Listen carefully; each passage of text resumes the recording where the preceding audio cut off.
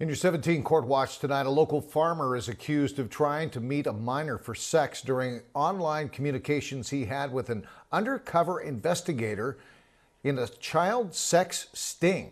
Sheriff's Office arrest logs show that Travis Fugit of Fugit Farming and Harvesting was arrested Sunday on charges of trying to reach a minor online to commit a crime and for trying to arrange to meet a minor for sex. It's also alleged that Fugit went to an arranged meeting place where he expected to meet a minor. Fugit's attorney, Kyle Humphrey, confirmed today he is representing Fugit and that the arrest occurred as a result of an online sting.